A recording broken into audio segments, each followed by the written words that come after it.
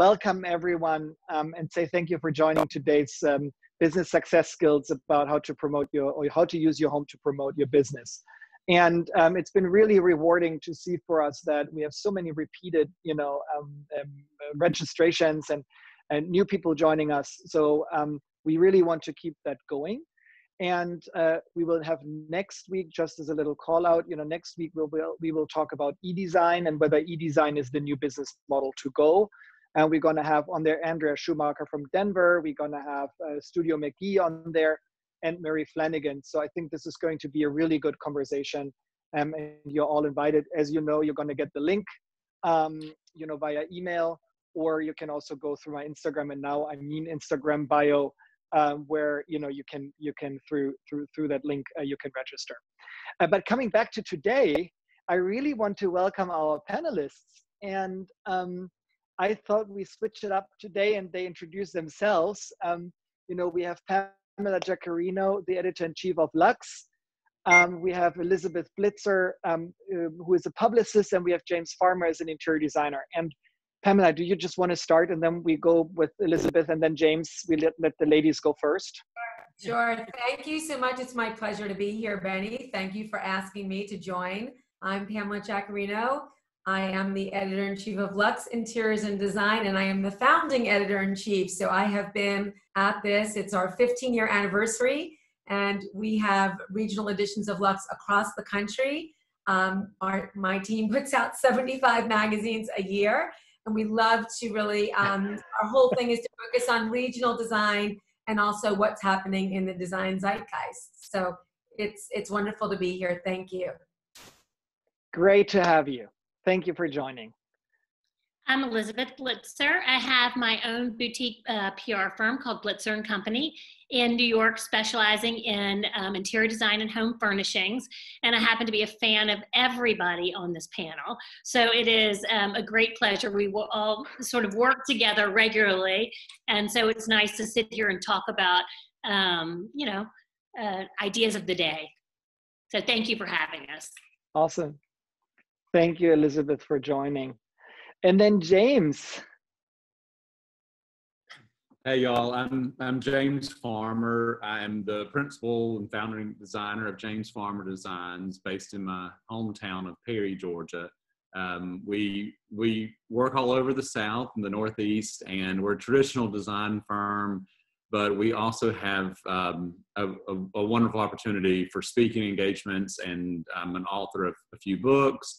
So this is it's just an exciting opportunity. Thank you for thinking of me, Benny. I appreciate it.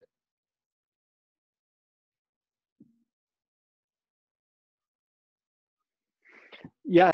And before I start with my first icebreaker question, just a couple of logistics for everybody who is new today. So we're going to do around 30 minutes, 40 minutes, a panel discussion, and we've prepared some questions that we thought would be really helpful to get the conversation going and also to share some insights.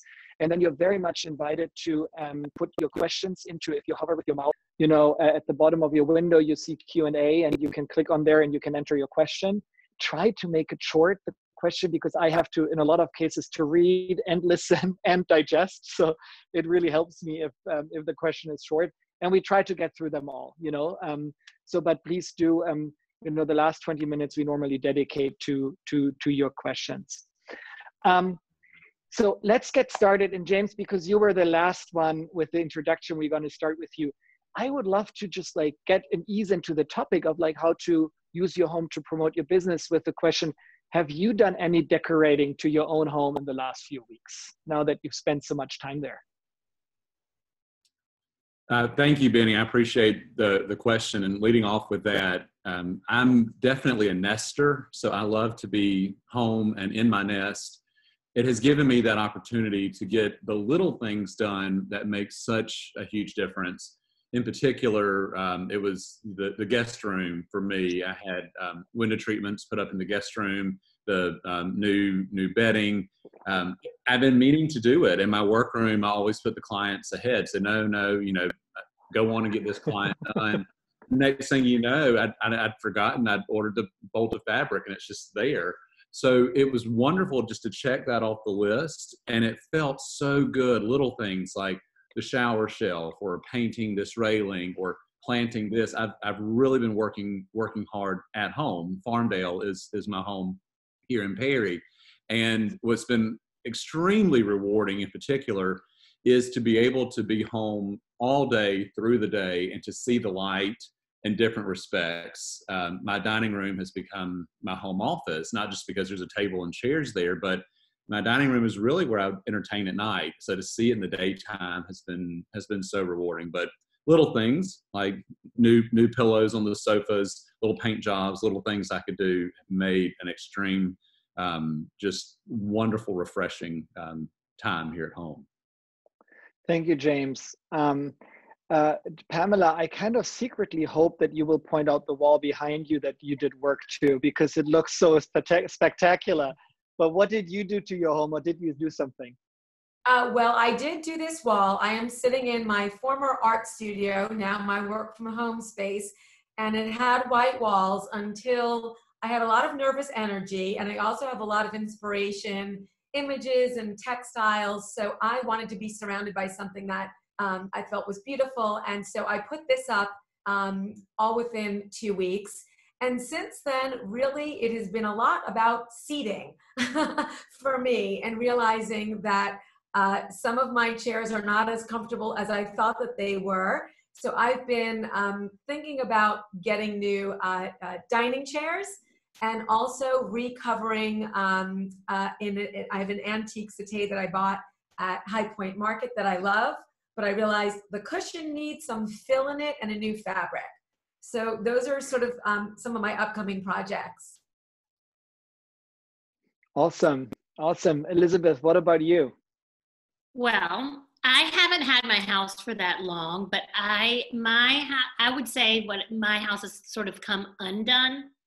I had just gotten it about a year ago, and so everything was in perfect, as I wanted it to be. And then I'm now in quarantine with my sister, my brother-in-law, a 5-year-old, and a 3-year-old. So all of my good hard work, the appliances were perfect. I never cooked with them. Everything was just spotless. And now the whole house has come undone. And that's okay too. I'm learning it's helping me just jump right in there and live in the house. So it's very interesting, because we are actually discussing internally also whether this is going to be, one of the new trends, that it's just, that it's actually okay and wanted that houses look lived in, and kind of used, But we don't speak about trends today. So Benni, get back on track. Elizabeth, I would love to hear from you, how you can exactly use your home to promote your work and business. Like, what, as a publicist, and I would love to hear, the perspectives also from you, Pamela, from the magazine world or publishing world, and James from the interior design world. How do you think, how exactly can you use your home to do that? Well, the most important thing about a designer's own home is that it is their best calling card. It is the one place where they can marry their skills with, personality and personal touches. I think what commonly happens is you do a project, you finish it, and you're ready to publish it, but you have to photograph it the minute it gets completed before the family moves back in. And while that's its most perfect state, it's also the most impersonal. And what we find when we are pitching projects to magazines, national, regional, local, whatever the magazine is, usually the editors, their prize project is your own home, because it really is everything that you want it to be plus personality. And so I feel like it's such a great, for so many reasons, for press, PR, for business development, as far as being, getting new business, having your own home be a reflection of your design strengths and point of view is a real selling point and a calling card, and honestly will, I think, do the most to get new business and promote the firm, the company, and the kind of work that you do. Pam, I'm sure you see projects all the time, so I feel like you would be able to weigh in on this, but would you agree? Yeah, how do you think about that? Yeah, I mean, I would underscore what Elizabeth has said, and I think, you know, for a designer, we all want to know not only about the work that you do, but you know who you are. What are you all about? And I think I agree with Elizabeth. Within your own home, you can bring that forth.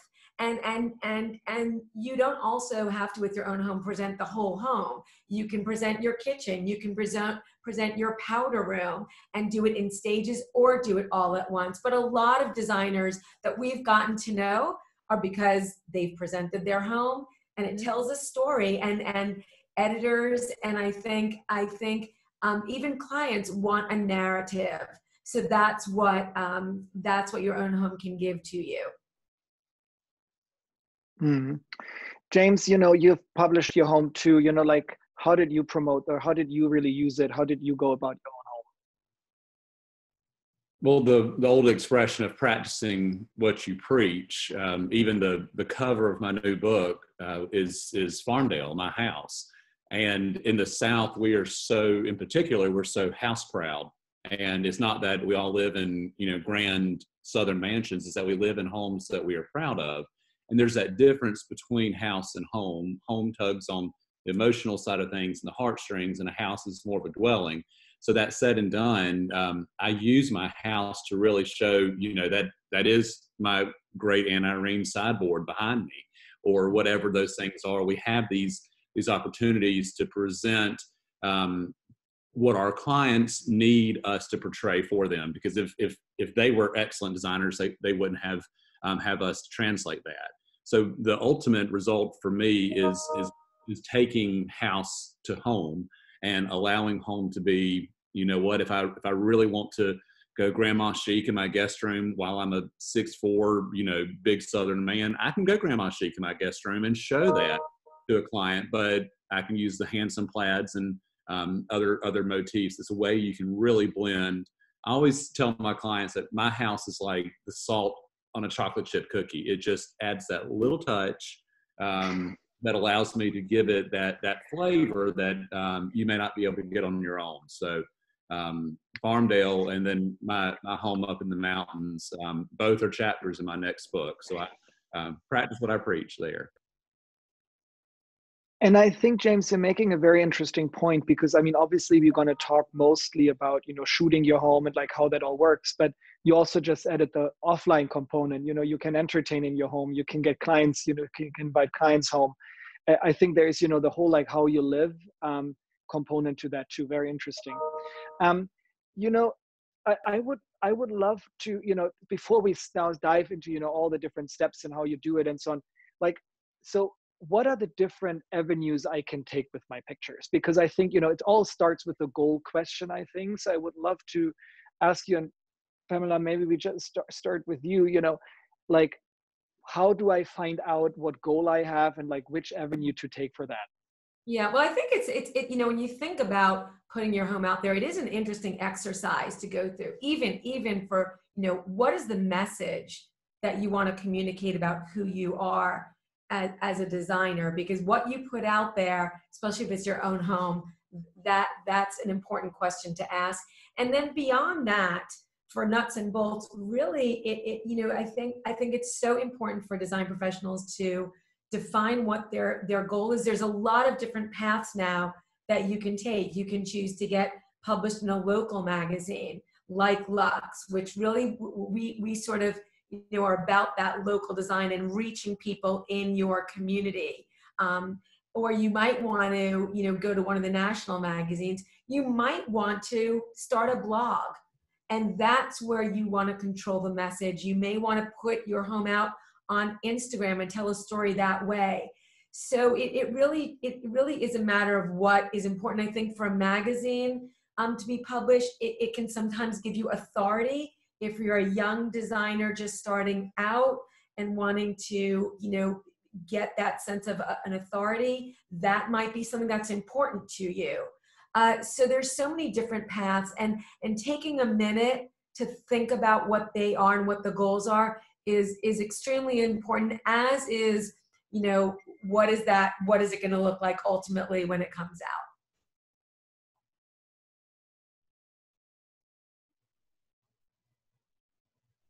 Can anybody hear Benny? Yeah, Benny's a little. Oh, sorry. Okay. I'm like used from my business meetings that I always mute myself when I don't speak, and then I always forget to. Sorry for that. No, I wanted to say that's super interesting, Pamela, because you say like, okay, so a magazine could be an avenue if you want to create authority around, you know, who you are and so on. Elizabeth, like, why would you suggest somebody, for example, to go to Instagram or to do an online story or blog? Like, in which case would you do that? So I think that, you know, getting published is it's complicated. You know, I think that making these choices sometimes, you know, not everything is always offered up to you. So you have to sort of look at what you are working with and then make decisions that are going to be best for you. And I think to Pamela's point too, you have to understand, or maybe we were talking this before, what your goals are in getting published.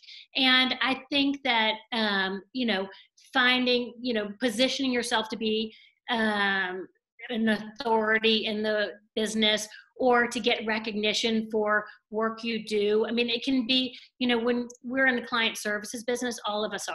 And when you do that, it can be sort of thankless because, you know, you're getting paid to do your job and you work very, very hard, but it's not like people say to you all the time, like, thank you so much, this is amazing. You know, it's just, it is what you do. And so I think that there is a place for the idea of just getting some recognition, and it feels good. And if you work in a business for a very long time, seeing your work out there in the world feels great. You know, I say to people all the time, it's like, you know, the prospect of getting published in a national magazine just gets smaller and smaller. There's so many more designers in the world, fewer magazines. Each magazine has fewer issues than they used to have. And your competition is, you know, somebody's second or fourth home that's a palace in the south of France, and they are an internationally known, recognized, famous designer. And it's like, sometimes you just, you know, if a magazine is getting that, or your project, which is, you know, for us in Manhattan, like another Manhattan apartment, or, you know, or if you're sitting in Baton Rouge, Louisiana, where I'm from, and, you know, you just have a really beautiful house, then the odds are sort of against you at the get-go. And it's not because you don't have amazing work.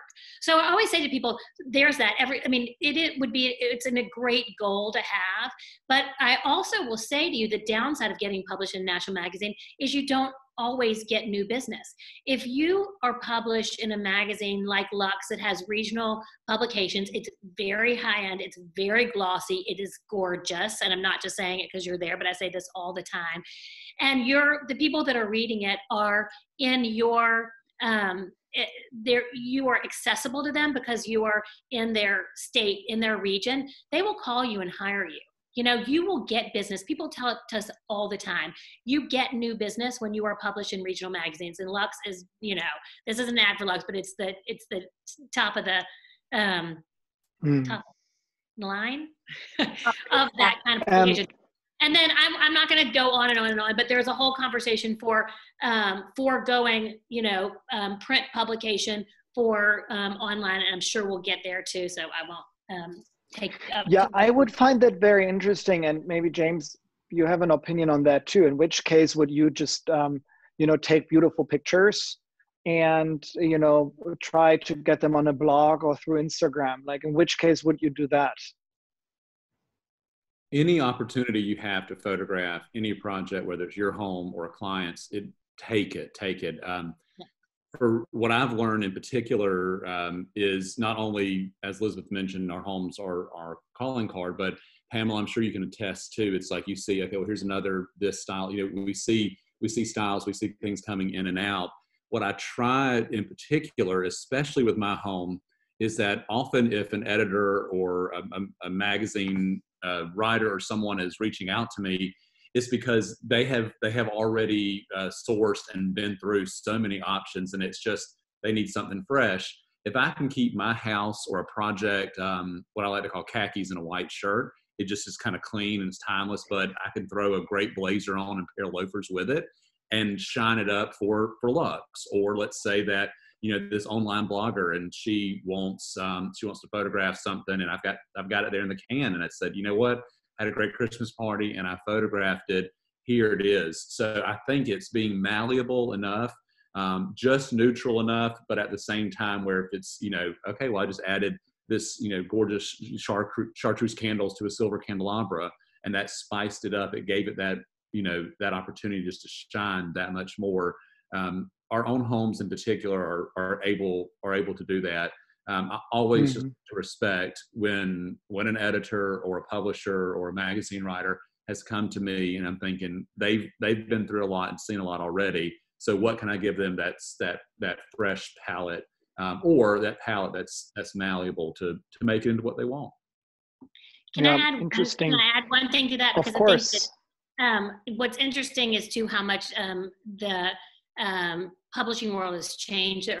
There is so much content happening constantly, where it used to be like you're either a well story, like you have a home shoot in the middle, in the well of the book, or sort of nothing else. Now there are a million things. And I tell my clients all the time, my grandmother was a city editor of the Natchez, Mississippi newspaper, and she used to play a game with my mother called What's a Story? And they would just drive around, they'd say, my grandmother would say, my mom, what's a story? And she'd, say they're cows in the lawn. And, my grandmother would say, that's not a story, that's just a fact. And so the idea, to your point of, I shot a Christmas party, like there's a story in everything you do if you are if you live well. And that's what has really evolved, I think, as far as content goes, is how to live well. So if you shoot a Christmas party and you do a beautiful story, for me as a publicist, that's like 10 potential stories. That's like, 10 tips for decorating. It's like, it's your best holiday recipes. It's this, it's that. And if you have photography to go with it, you can pitch that out regularly. And now, raising your SEO on, Google, if I'm using these words correctly, is almost, it's another piece of the puzzle of promotion, So even if it just seems silly or it doesn't, it doesn't live very long here or there, it's making a difference. It's like eking away at your things like your SEOs, your, raising to the top of the Google search. Super interesting, Elizabeth. And I think we touched on two very important points, and that is, I think the story and the repurposing also of the same room, maybe in different stages, or like, and Pamela, maybe just like before we start, before I also start asking more concrete questions, maybe Pamela, real quick, I also think there is a hierarchy, like, so if I post something on Instagram, I'm probably not going to get print a publication anymore. So, but I can post whatever I want, once I've been published. So how do you see that hierarchy in terms of also repurposing and reusing, your pictures and maybe adding more narratives to it? That is where things get a little complicated and have changed, because obviously on the magazine side of it, especially if we're gonna, sometimes we will accept photos if it's already been shot and it's shot by a photographer we would have used and we can't go back in. We'll get something that's interesting, and often when we're in a submission meeting, I will ask the editors, have you been on their Instagram, or is every shot on an Instagram? Oh boy, that's a little bit of a game changer. So when you really, I think with everything, you just have to have a strategy. And I would say to designers, if it's something where it's important, if it's important for you to try to get published in the magazine, don't put every shot onto Instagram, because we have a problem. Sometimes, it's already on their website, in which case we'll say, hey, is it possible for you to take this down until we publish? But it's harder and harder. And of course, you want the designers to be successful. This is an ecosystem. We don't want things to be so rigid that people can't do what they want. But if you're looking to get a big feature in a feature well of a magazine, think twice before every shot goes on Instagram. You may have scouting shots, and if you're allowed to represent it, that could be an issue. But for some books, it's a deal breaker. Mm-hmm. You make people take things down all the time. I mean, okay, so we've learned a lot of things. We learned that we have a clear goal. We learned that we need to really think about, which channel is actually, good for me and for which purpose. That we need a narrative that we can, repurpose also a room. We can shoot the same room like with a, with a Christmas party or like Christmas setup and so on, and change the narrative. So let's assume, we have decided that, I have decided that I want to shoot my house for my own Instagram and for my magazine. And, I would pitch it first to my magazine and then use it on Instagram. Let's become super specific. James, what should I pay most attention to when I take pictures for Instagram or any online use? Like, what would be like your 2-3 pieces of advice? The first advice I would use is to look at it in the sense that you would look at another designer's work. There's a famous story out of Atlanta of one of the old great designers, and you just knew that there was going to be the same ivy topiary and the same blue and white cashpo. It was in every shot, and it became distracting in a sense because the rooms were gorgeous, but my eye kept seeing the same topiary. Those myrtle topiaries, they're adorable, but when you see them used and reused, and I understand when you're crunch time and getting a picture, you just need that pop of green. But be conscious of your props, especially how you, or if you do repeat them. Second off, the other point that I would make is think about the angle in particular in which you're shooting. I'm tall. So I see things completely different. My lead designer, she's a foot shorter than I am. So we have this ongoing battle of, okay, well, I think that needs to go up 6 inches, and she says it needs to go down. The perspective of which you're shooting also, because you don't want it to end up looking like a real estate ad where it's just blown out and makes the room look huge.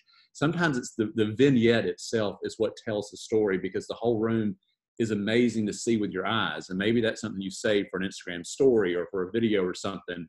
So I really like to think in particular when we're photographing, whether it's for a publication or for one of my books, that how is this room seen? And is it a gorgeous dining room, yet 90% of the time you're sitting there? How's the perspective done? How are the props showing up? And but also importantly, keeping it evergreen, but at the same time, it has a nod to when it is. I love when, a room, you can definitely tell it's bright and sunny, and sure, you can get strawberries at a farmer's market, but at the same time, it's how they're placed and how they're styled. And if I can do that neutrally and evergreen enough where sure, strawberries look great on a kitchen counter, doesn't necessarily mean that it's May. That way, Elizabeth can then pitch it to Pamela, and Pamela can see this kitchen and say, okay, I love this, but it doesn't say, welcome to the Strawberry Festival 2020. So it's the neutrality, it's the prompts, and it's the perspective in particular that I really try to keep in mind when we're photographing. Super helpful. I mean, coming to, maybe we go through that chain that you just suggested, then you discuss it with Elizabeth, and Elizabeth, pitches that to Pamela.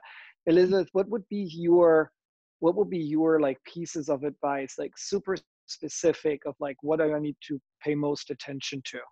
Okay. So I would say there are 3 different purposes for shooting. I've been writing this down. Scouting shots, shots that you're photographing to give to a magazine in hopes that they are publishing them. And then as far as pickup photography, and then shots that you are going to use for your own purposes like Instagram, or social media. Website. Scouting shots are very specific, and you want to get full room shots from standing in the corner of the room and have the complete space photographed as it will be available to the editor on the day they walk in. So do not take a picture of a room that you have not been able to talk to the designer, the homeowner about buying art for. They will never use it because they can't go on the trust that you're going to choose art that will work for the room in the magazine. Like, it has to be photo ready, and they have to see the whole space, because if you send vignette shots of a room, then they won't necessarily know or understand that the whole space is shootable. It looks like you're trying to cut out parts that aren't, photo ready. And again, for a scouting shot, you need to have, you know, the dining room, the living room, master bedroom, kitchen, master bath. You know, I'll let Pam speak to that more closely, but a scouting shot situation is, they don't have to be professional shots. They can be iPhone shots that you take yourself, but they have to be a very specific, you have to see the whole space so they know it's actually ready. And even then, sometimes, this happened to us recently, you've seen the shots, you can tell that they aren't great photos, and you might call and say, can I actually go in and see it if it's a space that you might be able to see, you know. Okay, secondly, pickup photography. If you have one chance to shoot your space and you are shooting it with the purposes of later pitching it to a magazine, for those magazines that will pick up photography, because not all of them will, I would say completely overshoot it. Like, take 10 more shots of every room than you think you need, because that allows the editor to, that's, you know, wide shots, vignette shots, that allows an editor to do what their job is, which is edit photos and images and have choices. If you have, you know, if you shoot 1 or 2 shots of each room and it doesn't really work, sometimes they can't run it because there are not enough horizontal shots, or, you know, something weird like that. So if you were shooting it for the purposes of pitching it to a print magazine, completely overshoot it, have so many outtakes that, you know, they can almost have any shot they want. And then if you were shooting for yourself for social media, let's say, and I wanted to add one thing to the conversation about publishing, you know, doing, you know, if you know, the cobbler's children don't have shoes, like, if your house isn't ready and you have one great room or one great space, that's a perfect time to put it on social media, because nobody's going to publish one room of your house in the well of a magazine. So, you know, if you were going to take pictures for yourself for social media, again, like, a beautiful vignette works really well, I think, on social media, as does a big space of a room. But I think, as far as, like, those are the 3 reasons for me when I'm talking to clients, the 3 needs of photography. Super helpful, thank you. And that was, you know, super specific. Thank you, Elizabeth. Pamela, you know, so let's assume you get now pictures, you know, what are the 3 most common mistakes? What are the 3 things that you love when you look at pictures? Because I think that's also, you know, to make it like, you know, the 10 mistakes, the 10, you know, success factors, or something like that. Or 3. I look at a lot of homes. We see a lot at Luxe. I do have sort of a, you know, there's so many things that are done right. There are things that are done wrong. I would say if you're going to shoot, it is worth if you're going to go there, it's worth getting, it's an art form. Make sure you do your research, get a good photographer if you want the magazine to shoot it. But a couple of things: don't do shooting at daylight and then into the twilight and in the evening all at one time. That is a pet peeve of mine. You know, make sure that it's beautiful natural light that you're shooting with. Over styling is a pet peeve. You know, you're going to shoot the dining room when you get every piece of china out, and, you know, there's something to be said where wherever you're shooting, if you think you've eliminated, get behind that camera and take 1 or 2 other things out, and keep it natural and real. Even if you're styling, you know, with flowers, you don't have to go to the crazy place. Oftentimes the best stuff that we see is somebody ran outside and clipped something natural from the landscape and threw it into a vase, and it looks effortless yet beautiful. But it's an art form. It's I think simplicity is hard to achieve. So you know, keep it simple, keep it beautiful. I agree 100% with everything Elizabeth said.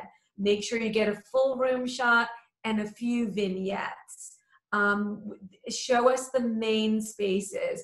For us, particularly at Luxe, we also, if there is an exterior, you know, for us, we love the homes where there's an architect, an interior designer, maybe the landscape. So getting those shots in is important as well. Super helpful. Thank you, Pamela. I mean, if I take those common mistakes and those, in those success factors, James. So I learned, I should not photograph it myself, if I can. I mean, maybe for an Instagram shot, but like if you're serious about, I understood, take a photographer. So I have two questions for you. What do I have to invest for a photographer? Like, I'm sure this is like from, but like, is it $500? Is it like $3,000? Like, is there a range that you can help us with? And where would you go to find one, depending on like where you are in the country? A photographer, you definitely get what you pay for. And you may have your friend from college who can, take a picture. That's one thing.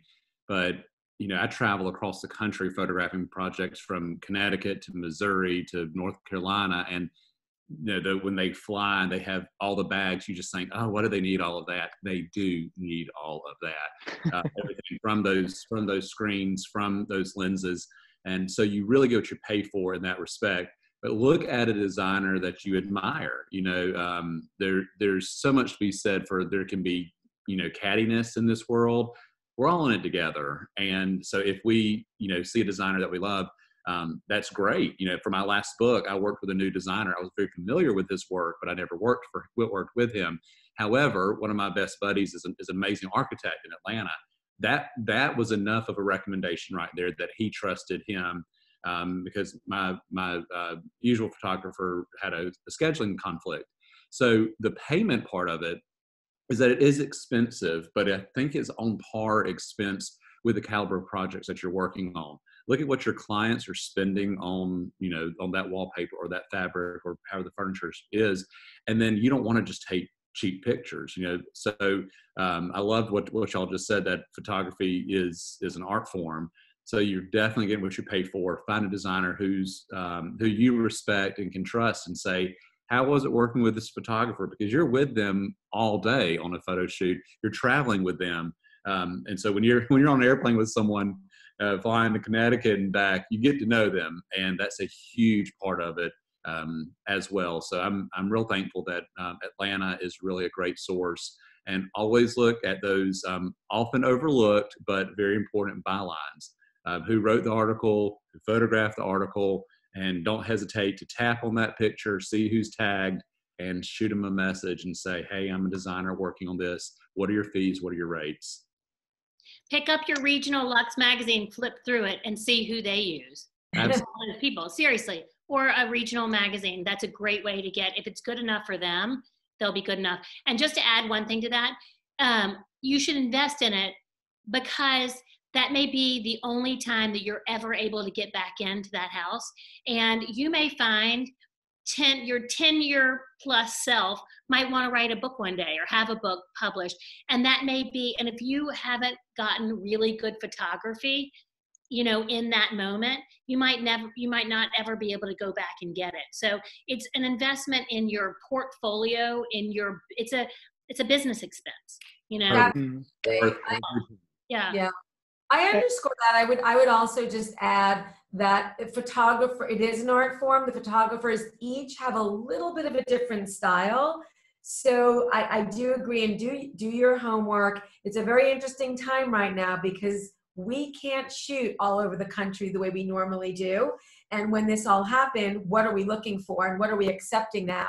Well, we can't shoot the way we do shoot. We're looking at and accepting projects from designers and design professionals who had previously shot their work. So I agree 100% with James and Elizabeth. It's an investment. It's worth making it the investment. Do your research, find someone whose work speaks to you, and negotiate. You can negotiate. I mean, make sure you also have the copyright, which is also something important. For us at Luxe, we will also shoot. We don't retain the copyright, so we retain an exclusivity for a period of time, and then you can buy the shots from the photographer. That's how we work. But it is an important investment for you to make. Very helpful. Also, I think what's so helpful about it too is just to understand, you need to have your full house ready if you want to pitch it to a magazine or to a bigger story, or you can be basically doing piecework and then just use it online and or for your website or so whatever, but always do it professionally. I think that's super helpful.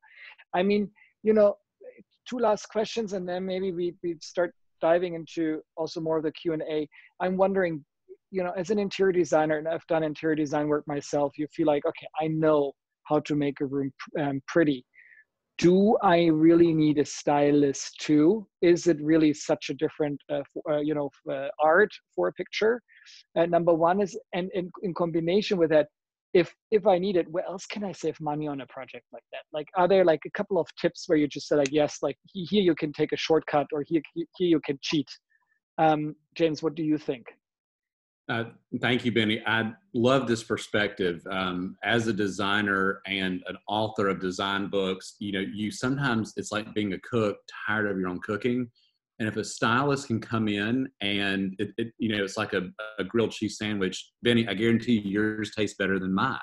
And so if someone comes in and does that, it just makes all the difference in the world, because I have fiddled with putting, this jar with this branch. I've moved it an inch. I've moved it 2 inches. I've moved it up. I've moved it back.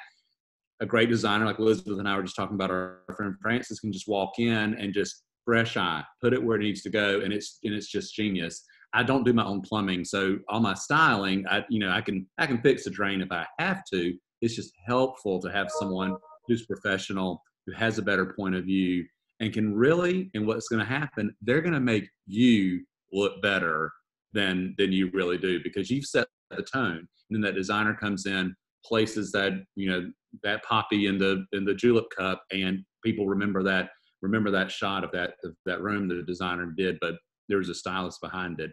It's just another profession that you really need to invest in, for sure, if you can. Mm-hmm. I would Elizabeth, add to that, though. Sorry, Pamela, yeah, go ahead. I'm sorry. I would add to that, though.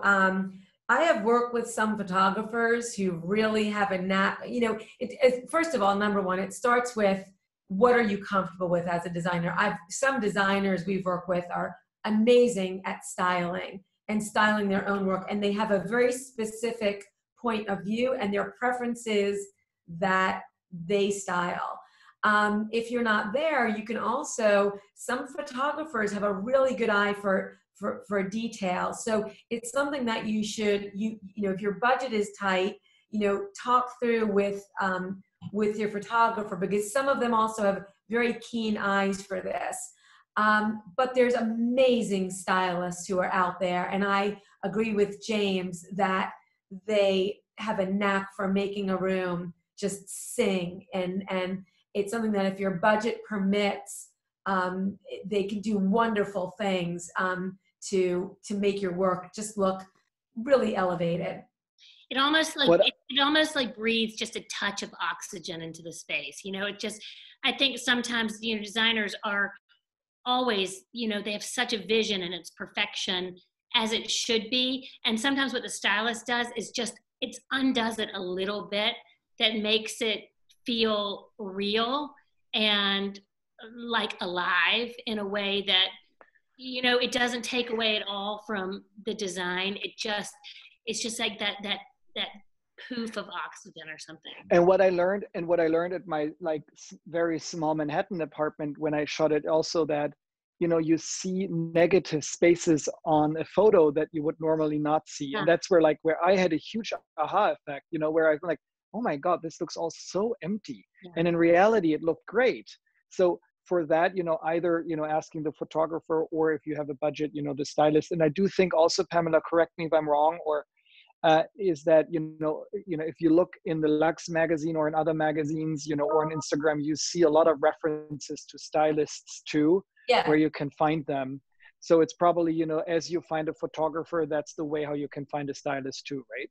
Yeah, they also they see things differently. As we see things in pages, so it's a different mindset. The vision when you're going to shoot is very different, and there's excellent stylists across the country that we work with.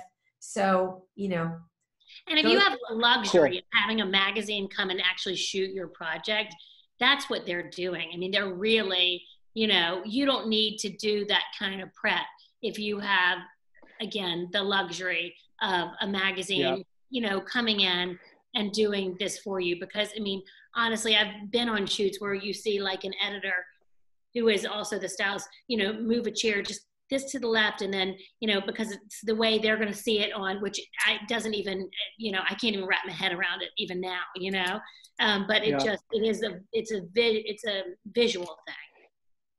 Okay, so the time is like running us away, so we need to switch into the Q&A, into the Q&A part. But I can't, you know, stop myself to make also one more comment that, you know, when I went to my first photo shoot, blow my mind, I thought like, oh, you know, you get into a room, the photographer knows how to take a picture, you shoot it, and then you move on. I mean, you know, it takes at least 1 to 2 days to do a proper, like for a house, like 2 days for a Manhattan apartment, a full day.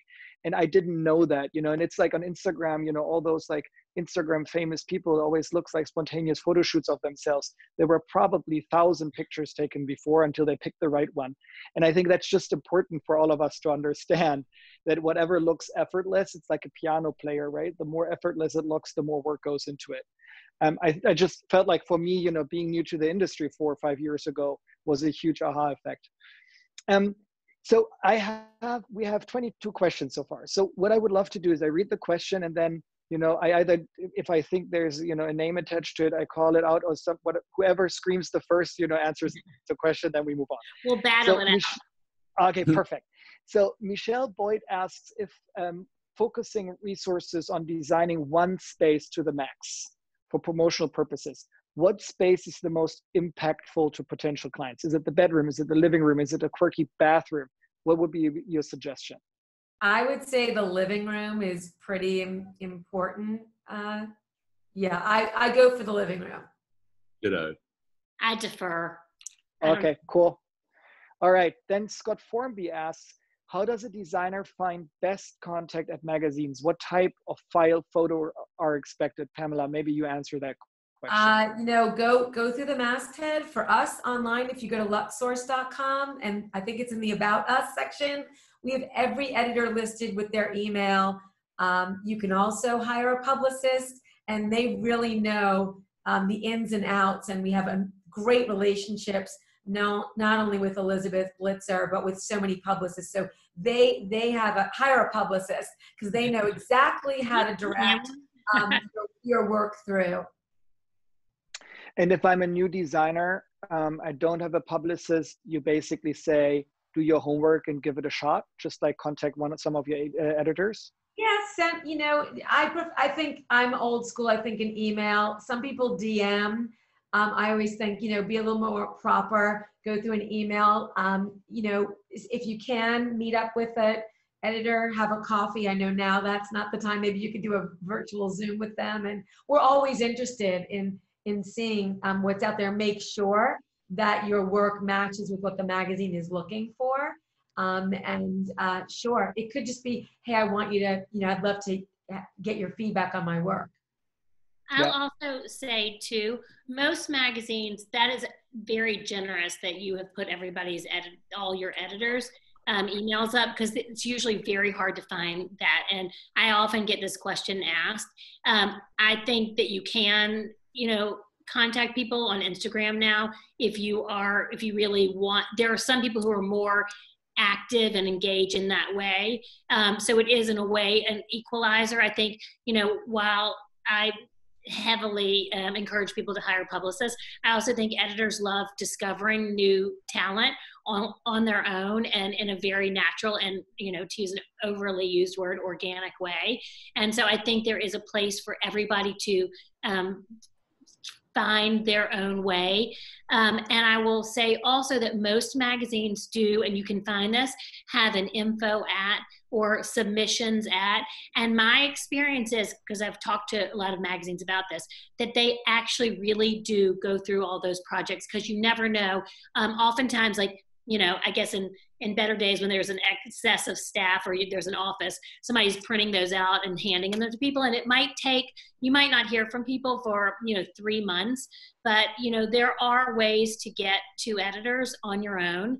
And you can, I do trust that they will get to your project if it's being submitted in a way that they are telling you on the website that they are receiving.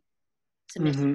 I also think, you know, also a couple of questions came up, and summarizing that, I also think, you know, you need to do your homework before you do that, right? You never have a second chance to leave a first impression.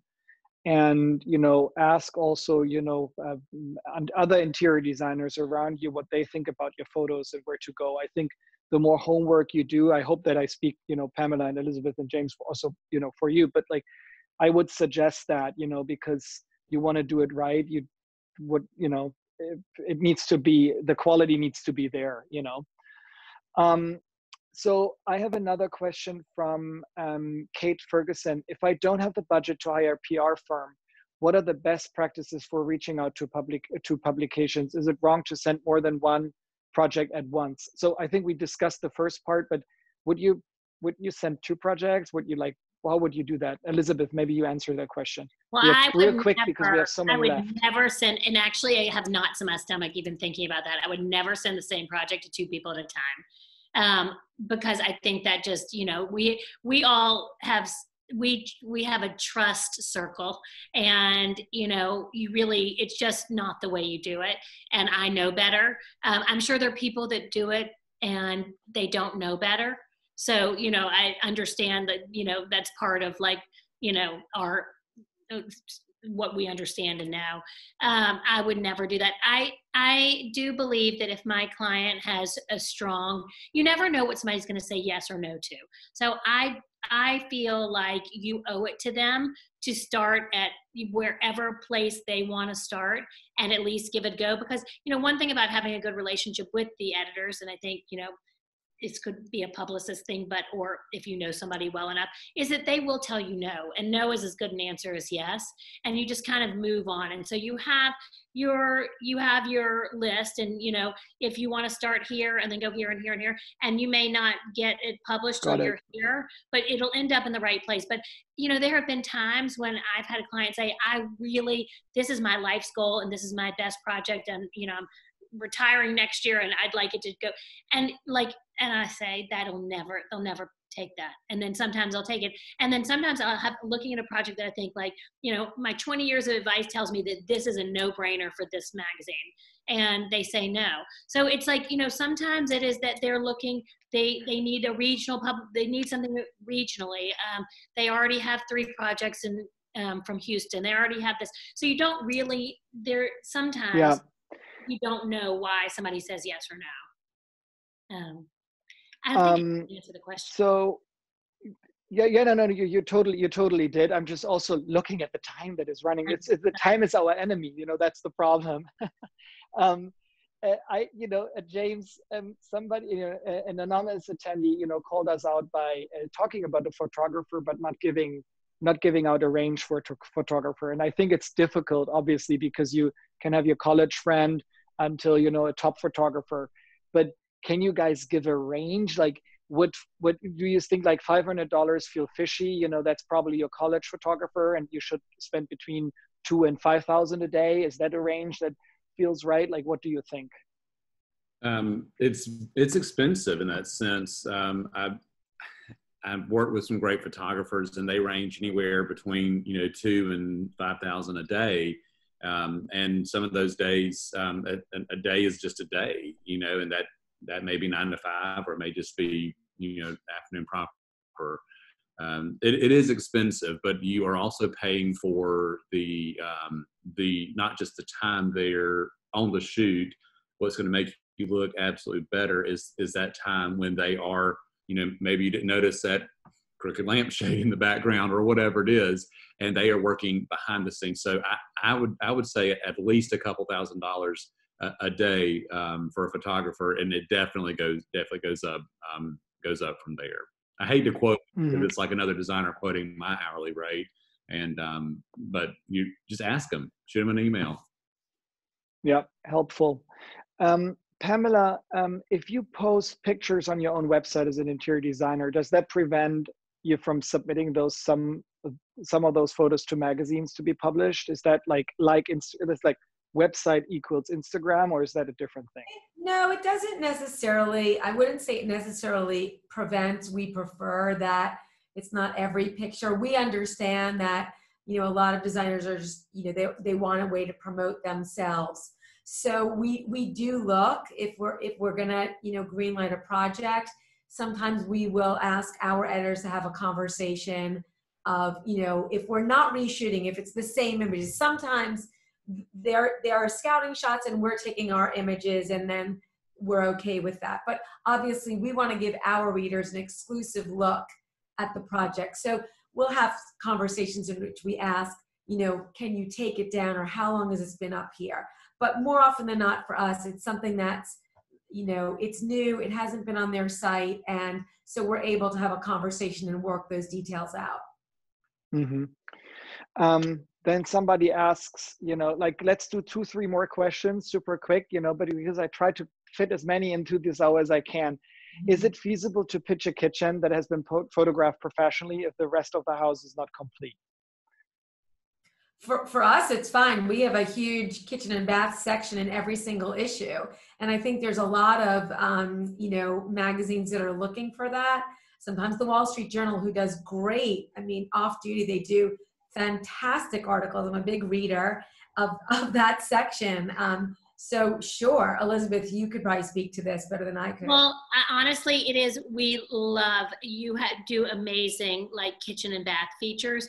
And it is like, because it's such an important room, I think, for homeowners, but it doesn't get the attention that it deserves. And because so many times people will do a kitchen or bath makeover and it's almost more grand or, you know, better than the rest of the house. It's an awesome feature that Luxe does, and we submit things all the time for that. And that's not a very common,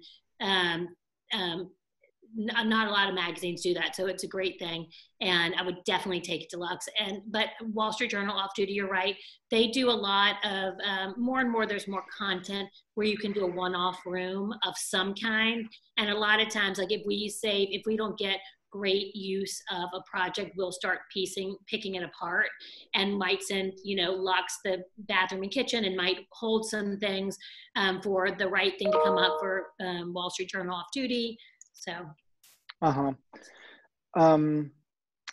Last question, James, that probably goes mostly to you. You know, Elizabeth Drake asks, is there any advice for art directing a stylist to be sure they don't change the designed look of the room? You know, because you say, like, you know, you do your own cheeseburger and you love your own cheeseburger, but at the same time you hate your own cheeseburger. So like, how do you deal with that somebody's taking yours and, you know, adding something to that, although you want it, but you don't? I think that's the question. There's the trust factor for sure that you are engaged in if you have a stylist working, but the sacrosanct part of it that I always go back to is that I did my work. I did this, and I'm proud of it, and I'm at this point where a stylist and a photographer are here. Let me trust them to do their job. And really, it's one of those things, that old expression, yesterday is heavy, just let it go. Just let it go. Let the stylist do their work. I don't follow my plumber around or electrician around. Let them do their work, and then they really will do a great job. Now, if you get in there and they're saying, well, we need to move this table, move this sofa, and this, then what are you actually doing? You're defeating the purpose. Were you shooting this room, or are they trying to create a whole new vignette that wasn't there? So that's when I would have a little bit of a little tete-a-tete to say, okay, what's our goal here? Is it to shoot this fireplace, or is it to knock out this wall?